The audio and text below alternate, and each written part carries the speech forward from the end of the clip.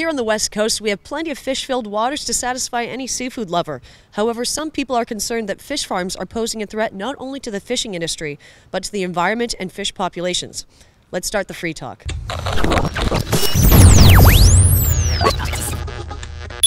Hi, I'm Allison Riley and welcome to Free Talk. BC's fishing industry was a key contributing factor to the region's early economic development, and it continues today to be a key source of income and employment for the coastal regions. However, some people are concerned that fish farms are creating parasites and viruses that are threatening the fish population. So, Alexandra, tell me why you're so concerned about the fish farms around BC. Salmon farms break the natural laws that control disease, and so what I'm seeing, whether it's sea lice, bacteria, or viruses, is an amplification of the viruses. These farms are right on the major migration route of our wild salmon, and so our wild salmon are going through and being doused in lethal pathogens. And whether I'm looking at sea lice or viruses or bacteria, there's some very serious things going on in our wild salmon, but only the ones that are going by the salmon farms. I feel that these fish farms are going to wipe the wild salmon out of British Columbia. What wild salmon do when they're sick is they die. A predator takes them out when they just start to wobble. You're on the edge of the school, you're out. So that's what the wild fish are doing right now. They're trying to die off these viruses and bacteria, but they can't because these fish farms are like oil spills. They're pathogens that are just pouring in. We got to just turn that valve off and stop these viruses from coming into the water. And the wild fish will re-find the balance. There might be some big die-offs with it, but we're just going to have to let it happen. So do you have a preference between farm fish or wild fish? Yeah, I definitely do. I've heard enough stories and been familiar with enough of the research that I'm super concerned about it and the way that farms are being run right now. Huge populations of farm salmon, up to 1 million per farm, dotted all the way up the migration routes, amplify these things over the winter. So the lice breed and the viruses explode and infect more fish and explode again. And so by spring, when the juvenile wild salmon come out, instead of coming into a sea that's free of disease, they're meeting the pathogens of their parents at an even greater scale than would ever occur in the wild. In the wild, a sick fish is taken out like that. There's a predator for every size of salmon, whether it's a grizzly bear or it's a kingfisher. The other way the pathogens get in the farms is by exotic transfer. We have brought 30 million Atlantic salmon eggs in from Washington State, from Scotland, from Ireland, from Eastern Canada. Everybody's saying, no, there's no viruses here. No, we don't have any of those European viruses like infectious salmon anemia virus, salmon alpha virus, Piscine Rio virus. No, we don't have those, but I'm finding them. And the way I'm finding them is in the wild fish. And also, I go to supermarkets, I buy farm salmon off the shelf, and I test them. The salmon farmers won't let us go to their farms, but hey, all their fish are sitting there on ice, perfect samples. And I'm sending them to the best labs in the world in Norway and in Eastern Canada and elsewhere. And these scientists are finding these viruses. They're sequencing them. They're saying they're 99% Norwegian strain. And yet government at the moment is in complete denial about this. The fish farms are they have to feed the world. I mean, there's a lot of people that need protein and fish protein. But bottom line is that in BC they're doing it incorrectly. They have to do it on land. One of the lies about this industry is that they're feeding the world. Excuse me, no, you're not. You're going fishing in Chile, taking massive amounts of wild fish, taking massive amounts of soybeans and other grain products that people could eat directly.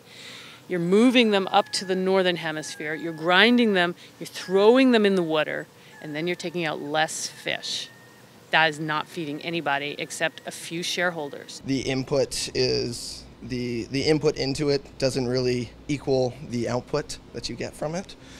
There's a lot of freshwater farming going on, like in China with carp, and it's a lot more friendly to the environment because they're herbivores, so they don't eat meat like salmon do, and so it's a more sustainable practice. Now, why do you think Canada hasn't jumped on this more and kind of pulled back on the whole fish farms in the natural waters? I think a lot of it is because of what the market wants. Everybody wants BC salmon, BC wild salmon, or in the terrestrial situation, feedlots are behind closed doors. They're quarantined. We do not let the city's pigeons land in bird farms anymore because of the bird flu scare.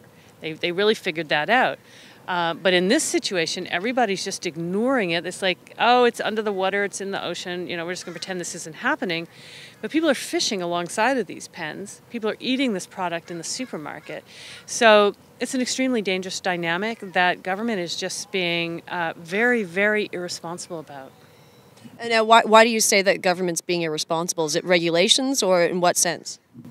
They are in complete denial that infectious salmon anemia virus has been found by one of the top labs in the world. Actually, 2 of the top labs, plus one of their own labs found it.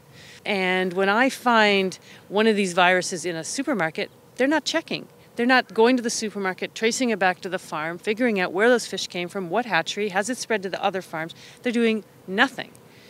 What happened in Chile with this infectious salmon anemia, the salmon flu, is it arrived. The fish farmer said, we don't really think it's ISA. The scientist I'm using in Prince Edward Island, Dr. Fred Kabenge, he diagnosed it in Chile. He says, yeah, no, you guys have ISA. The industry then said, well, it looks like it's behaving differently. And then the next thing they said was, we had no idea it could spread so fast or become so virulent. We wish we had killed the very first farm. And the only door I can see that's available for them is just to say, you know what? We didn't know. We should have, but we didn't know. Well, they have reported finding some PCR test results that were positive. But one of the particular labs she sent these to is the OIE reference lab for infectious salmon anemia virus. And he actually wrote the requirements for confirming the presence of this virus in the fish on the farm where they came from. And so far, he has not been able to confirm any of his results. So his results actually equals ours as far as confirming for the virus and for the disease. As far as we know right now, there are no confirmed cases in British Columbia. So anytime we think about disease, we do need to be concerned about them. We investigate them. But for the most part, what we've been able to see at this point is that the farms are not a major threat to the wild fish. And that's something we just always have to consider. But right now, it looks like we're in good shape. I mean, one of the things I saw in the Cohen Commission was a provincial veterinary, Dr. Marty.